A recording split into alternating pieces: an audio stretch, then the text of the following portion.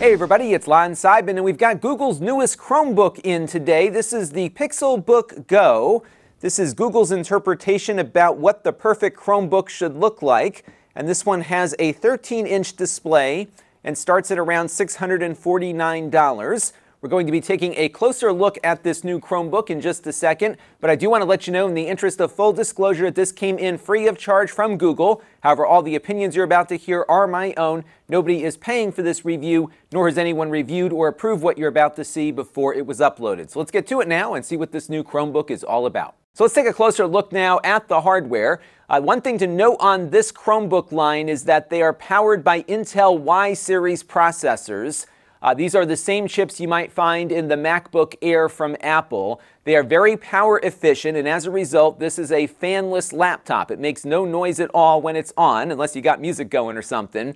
So it's very nice for that feature, but you will be paying a performance price on these chips versus a U series processor you might see in other laptops. It's very confusing because Intel gives them i5 and i7 designations, but the performance will be very different on this. Not bad for what you're going to do with a Chromebook, but just be aware the i5 in here is not the same as you might see in other laptops that have better cooling systems installed. Now, as I mentioned, these start at $649. That will get you a Core M3 Y series processor. Not spectacularly fast, but probably adequate. 8 gigs of RAM, which is great on an entry-level machine, and 64 gigabytes of storage. They're all built the same no matter which price you pay. There's a couple different colors available, and they all have a 13.3-inch display. Most of the models will have this 1080p touch display, even the low-end one, and then the top-end one will have a 4K display with an i7 chip that sells for about $1,400. So you have a lot of different choices available. I think the 1080p display on these looks great because 1080p at 13 inches is very sharp. Everything looks nice. There's a nice brightness to the display panel overall, and I think it's definitely adequate. And I think if you're paying the $649 entry point, that's a pretty good price for what you're getting, especially given the overall build quality, which we'll get to in a minute. This one is an i5 8200Y based machine with 8 gigs of RAM and 128 gigs of storage. This one sells for $849, so the one they sent us is kind of in the middle of their configuration. Storage is not as important on Chromebooks as it might be on a Windows machine, but if you are planning to get into Android apps and Linux applications, you might want a little bit more storage than the default 64 gig installation that's offered. You can expand the storage in limited ways through the USB ports, but there's no other expandability on this one, so choose carefully when you make your purchase, but I've been pleased with this configuration throughout my testing. And I was really surprised by the fit and finish on this. It looks like a regular old laptop, but there are some real details that they put into this that I think make it a very nice feeling machine. It's very well balanced in its weight. It's made out of magnesium, 2.4 pounds or 1,090 grams, so just over a kilogram. But there's a real balance to it, so it doesn't feel all that heavy. Even the display lid here, when you lift it up, doesn't take the rest of the laptop with it, which is nice. So there's a lot of little touches here that I thought were really good for something that doesn't look all that innovative on the surface. I really like the keyboard. Very large keys here, well spaced, very nice to type on. It is a thin laptop, so sometimes you'll lose some key travel with that, and the travel isn't as far perhaps as a larger laptop might be, but it's typing quite well due to the key separation and size, and I was very pleased with the typing experience on here. These are backlit keys, so they'll work in the dark. It's got an equally nice trackpad, a little bit larger than usual. It tracks quite well, no problems there. It is a mechanical click pad, as you can hear there. Really nice speakers on the top of the keyboard deck here, so you've got good stereo separation. The sound quality is far better than I expected, so a good range of sound. They have some bass, not a lot, but some bass to them, so they're not as bad as what I've seen on other laptops. And what's nice is that they're firing out towards you as opposed to having some of these downward firing speakers we've seen on a lot of other laptops out there. So the experience here in using the computer and carrying it feels really nice. It's got a cool ribbing here at the bottom, which is a good grip that you'll get on it, and you've got a couple of rubber feet that run the whole length of the laptop to keep it securely stationed on the desk as you're using it. And because it is fanless, you can put it on your lap and use it on carpet or something if you need to. I think I would probably avoid the carpet if you can, but it is something that won't have any air vents blocked on you. You've got two USB Type-C ports on this one. You've got one on the left and one on the right. These are full-service USB-C ports, so you can plug in power to either side of the laptop. You can use a docking station. You can get display output from these. It'll output 4K at 60 frames per second. We just tested that with a DisplayPort adapter a little bit earlier. So you've got a lot of flexibility on these ports. You can also plug in external hard drives, which we did when we were evaluating the device. So all good on that front. Again, either one of these USB-C ports will deliver you that functionality. And then you have a headphone jack here as well for plugging in your traditional headsets. It does have Bluetooth and Wi-Fi on board as well, so you can use your Bluetooth headphones if you want with it there too. It looks a lot like the old MacBooks from about 10 years ago, but it really has a nice refinement to it, and I was pleased and surprised by how nice it felt. Now, Google says you're going to get about 12 hours of battery life out of this machine. I would agree that you could probably get close to that mark if you turn the display brightness down and stick to the core Chrome OS functionality, which is the web browser.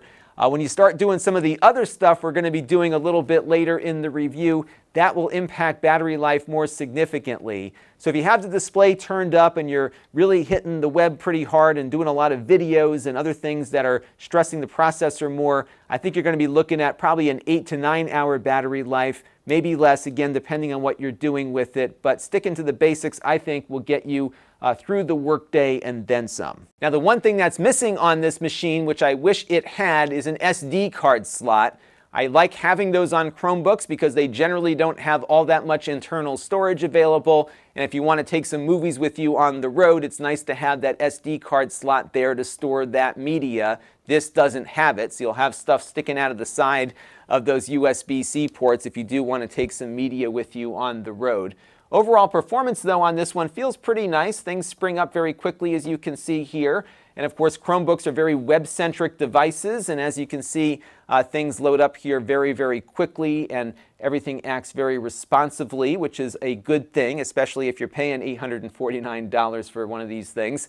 We did test out YouTube a little bit earlier. I pulled up my 1080p 60 frames per second video that we like to test. It did have a few dropped frames here or there, but generally was able to maintain a nice 1080p video at that frame rate. I think you might see a little bit more dropped frames on the Core M3 version, but this i5 version performed just fine. Now, if we take a look at a benchmark, we see the Pixelbook Go here performs below what I expected. We got a score of 79 on version 1.0 of the Browserbench.org speedometer test and 48.9 on the second version of that test. That is way below what we got out of the MacBook Air, which is running essentially the same processor.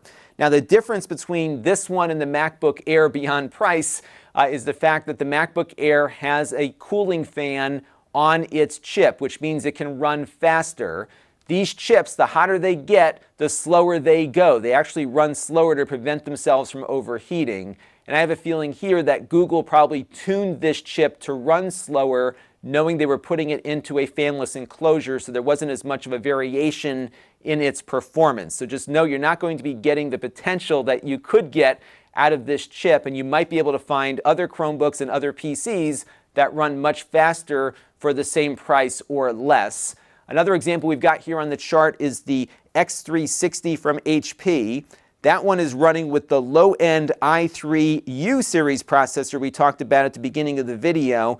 That one scored pretty much twice as fast as this one does on that same test, but of course it does have a cooling fan that can keep that higher performing chip a little bit cooler. So this gives you an idea as to where this thing will fall in with other devices, but it is, again, very slim and light, and sometimes there's a price to be paid in performance for something fanless that fits this form factor and weight.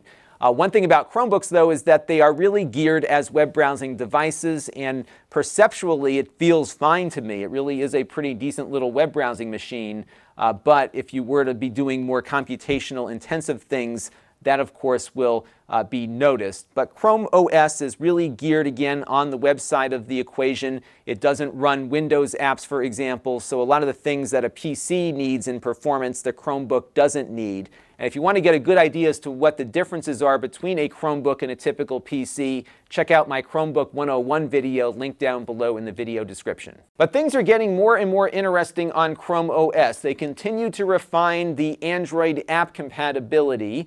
So if you have a phone and buy apps on the Google Play Store, there's a good chance those apps that you paid for will also work on your laptop. Some games don't work all that great. So for example, the new hot Call of Duty game does not run on here. It crashes even though you can install it. But a lot of other stuff does seem to work pretty well. So we'll take a quick look here at Adobe Lightroom using our mirrored display here. And we've got a photo loaded up in there. Now this is the same version of the app that you would run on your phone or your Android tablet, but it is now running here on my Chrome OS laptop.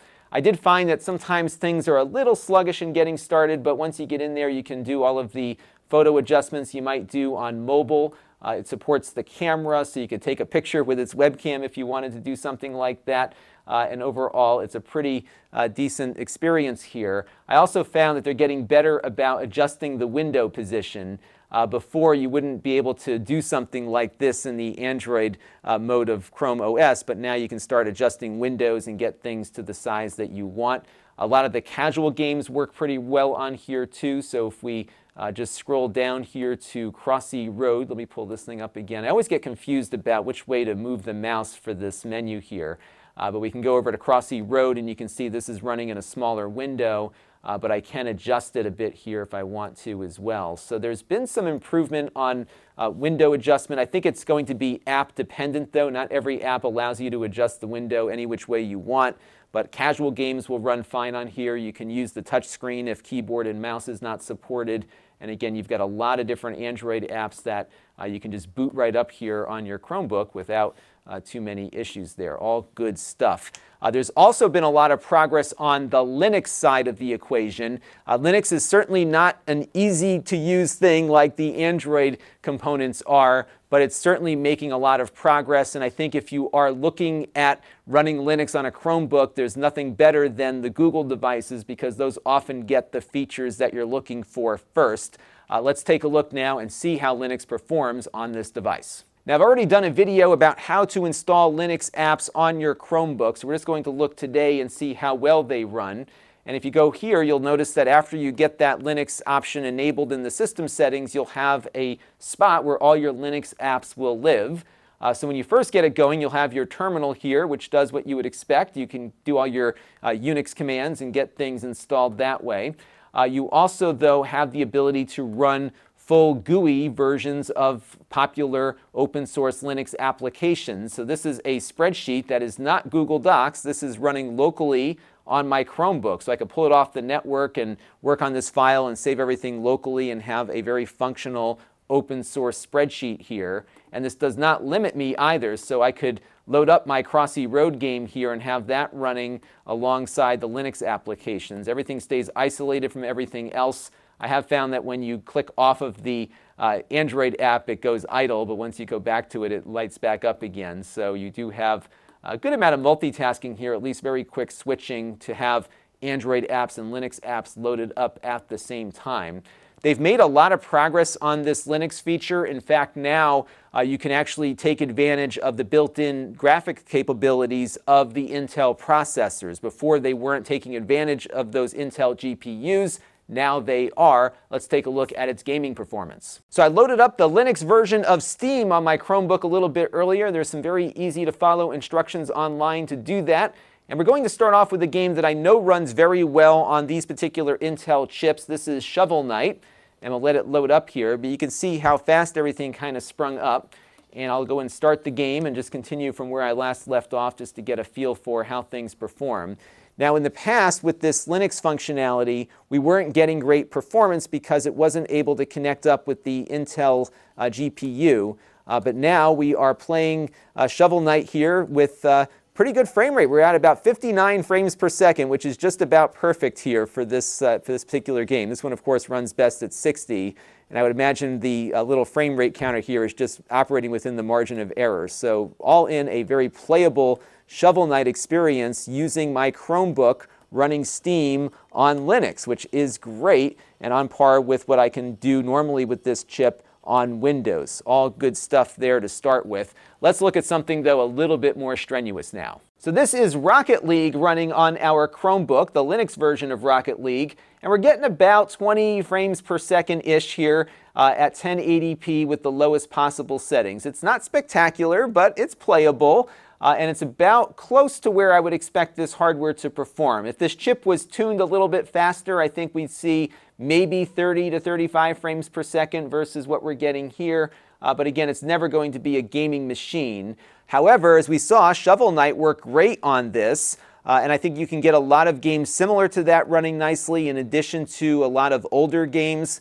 Emulation has a lot of potential here, both through the Linux connection, but also some of the Android apps in the Google Play Store. So there's a lot more you can do now with these Chromebooks to pass the time, essentially. Again, it won't replace what you can do with a Windows machine or something with more CPU and graphical horsepower, but nonetheless, it is starting to come to a point where Chrome OS is becoming its own thing. And I'm really pleased with the development that Google has made on this. And it's also been great to see consumers developing an interest in these because they're very secure, they're hard to hack. Even this Linux implementation is isolated from all the things that you're doing with your Google account and Chrome OS. So it's really being done in a very modern way here, and I'm quite pleased with it. Now, as for the Chromebook itself, I'm quite happy with it.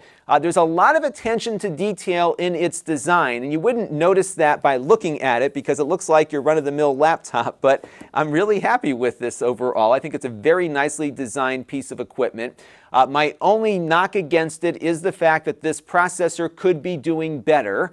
I know why they made the decisions they made, but there is more performance in here than what you're going to get out of it. But for most consumers, they're not going to notice much of it because they're going to be doing this. They're going to be browsing the web, using web-based applications, likely not pushing the Linux side as heavily as we just did.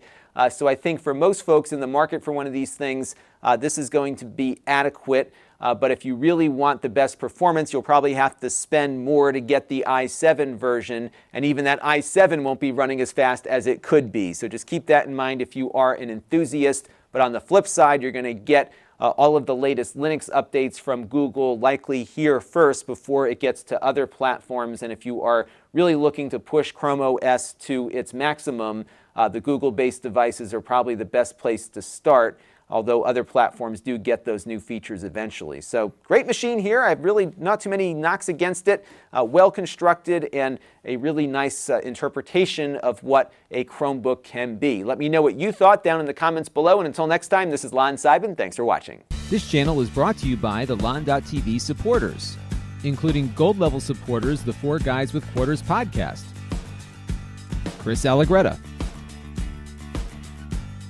Tom Albrecht, Brian Parker, and Kalyan Kumar. If you want to help the channel, you can by contributing as little as $1 a month.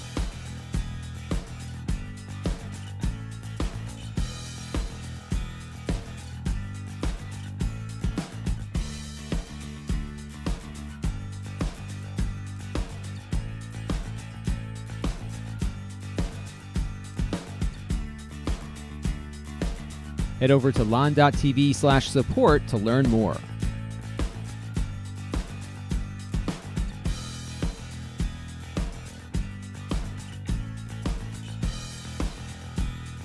And don't forget to subscribe. Visit lon.tv/s.